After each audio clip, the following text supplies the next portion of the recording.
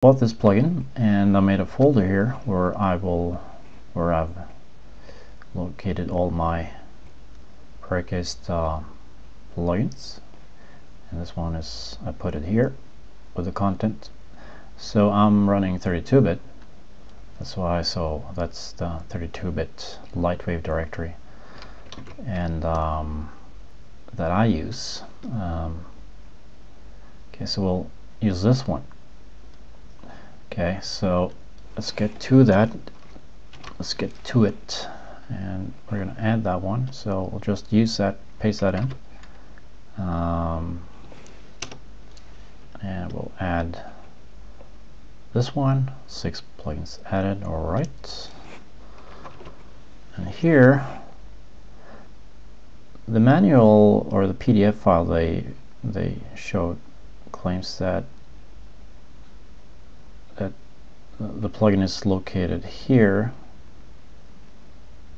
but no, it's not located there. So we'll just do a search. Actually, where is it located? It's actually located under additional. Something to be aware of. I think I want a new group here, and I'm going to call that I'm just going to call it CageDeformer. Okay, and I'm going to put that plugin here. Come on, here. Doesn't want to do it.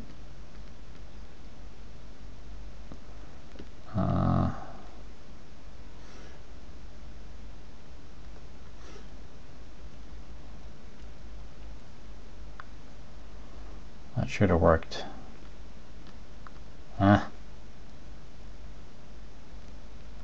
Let's just try add.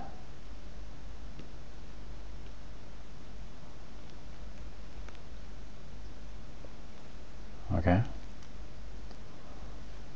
Not sure why that didn't work. Should work for you. I guess let's do another search here. We want this one as well. Here. Okay. The reason why this one I had problems adding this one from additional, maybe it was because of my video recorder. Could be. Anyway, so it's done, and now I can run this one, and that will show you the serial number which you will have to send. And it will look something like this, your serial number. So copy that and send that to the email address. And using Gmail, the mail should look something like this. And then just send.